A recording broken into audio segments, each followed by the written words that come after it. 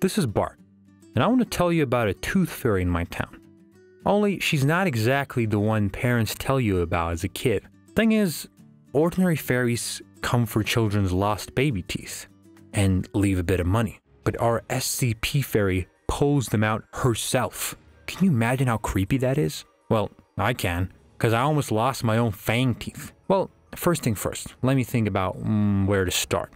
But please, like and comment first. Who knows? Maybe this crazy creature has been in your town. We're gonna celebrate my little sister Angie's birthday. She's a little dandelion. There's just no way to put it. She's so cute. Angie's younger than me. She's only 5, but she's smart and advanced beyond her years. She knows more about how to build a dollhouse than I do. I gave her a huge Lego set for a house, and she just dreamed of making it huge enough to fit all the dolls. Angie was thrilled with the gift. But then it turned out that some of the pieces were missing or lost. I don't know. She got really upset right at the party. I was about to go deal with the shop, but my parents said that we'd celebrate and then we'd figure it out. So we did. When then the party was over, her girlfriend's parents came to pick up the girls. One of them had her purse dropped in it, and it was those Lego constructors. My sister was shocked. They started arguing with Sarah. My sister's friend assured her that she didn't do it, but then she confessed, like she was jealous and decided to make a nuisance of herself. Angie said that she wouldn't be friends with her anymore, and that was the end of the evening. The next day, we heard that terrible thing happened to Sarah. Someone had come to her in the night and pulled out her some teeth.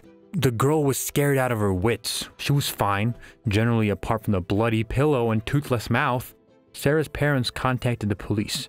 After lunch, Angie came home in tears. She'd been bullied at school by a boy called Mark. He tipped her up and she'd fallen. I wanted to confront him, but Angie said that she'll deal with it with herself. The next day, Mark didn't come to school. Someone had also pulled some of his teeth out at night. Crazy, right? This was beginning to worry the parents of the pupils. The police started to check why this was happening to the pupils of this particular school. Another week later, 2 girls had experienced the same exact thing. The mom came concerned. She decided to keep Angie out of school until things calmed down, and it seemed to get quieter. Over the weekend, I decided to take Angie to the cafe for ice cream. The waitress wasn't there for a while, and Angie got angry and pulled out some kind of plasticine-like thing. She started crumpling it and asked her what it was. She said that she found it in her room on her birthday. She thought it was someone else's present. I went to pick it up, but Angie wouldn't let me. She said that she didn't like it being touched by strangers. It sounded strange, but I didn't insist. Then a waitress came to us, and Angie burst out like, "Where'd you go? We've been sitting here for the last hour." The waitress gave us a leering look and gave us ice cream without the berries. But Angie wanted berries. She went into a rage. I've never seen her like this before. She shouted that she's not coming to this cafe anymore, got up, left. I ran after her. "What's wrong with you, Angie?" "Nothing. Are you not going to defend me? She's stupid." "Don't say that. We just came to the cafe and you're just acting like a fool." "Well, then don't go out with me anymore." "Fine, I won't." Angie took out the weird plastine thing and started crumpling it in her hand. We got home and went to bed. I didn't talk to Angie, and as soon as I fell asleep, I felt a strange stirring on my face. I opened my eyes and saw what looked like something strange, like a pair of pliers only with eyes and alive. "Ah!" I yelled, and this something grabbed my tongue, started panting, and it grabbed my front teeth and started pulling them. It was very painful. At the same time, I couldn't even move because my hands were tied to the same plasticine I'd seen from Angie. Eventually, with great difficulty, but I managed to break free. I loosened my tooth, but it didn't have time to pull it out, and then it crawled away somewhere. I was all sweaty, ran into Angie's room, but I couldn't find any plasticine anywhere, and some thoughts crept into my head. In the morning, I went to the doctor to check my teeth. He asked what was wrong. I said that he wouldn't believe me, but I told him anyway. The doctor suddenly straightened up, said that he believed me, and took off his dressing gown, where the logo was. "Who are you?" "I work for the SCP organization. Right now, we're looking for the SCP-2002 object, or aka Tooth Fairy." "Does he look like a plasticine?" Yeah, that's right. My little sister has it. This object controls the human mind. It needs human bones to survive, and decided that teeth would be very good building blocks too. These objects are very intelligent, but in order to act, they have to trigger emotions in humans, like aggression. That's when I remembered that Angie hasn't been herself lately. Turned out, the SCP fairy had chosen her as her transport and hiding place. no one would notice that the girl had plasticine in her hand.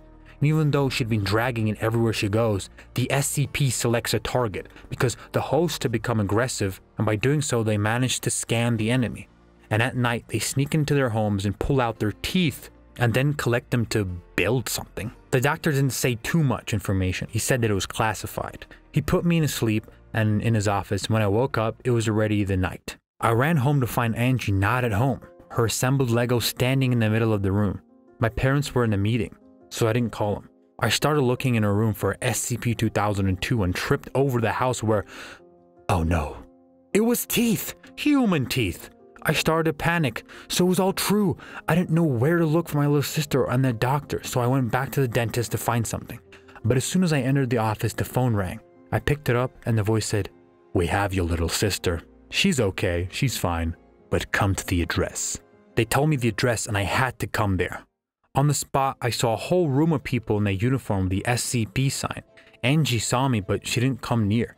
She was being aggressive.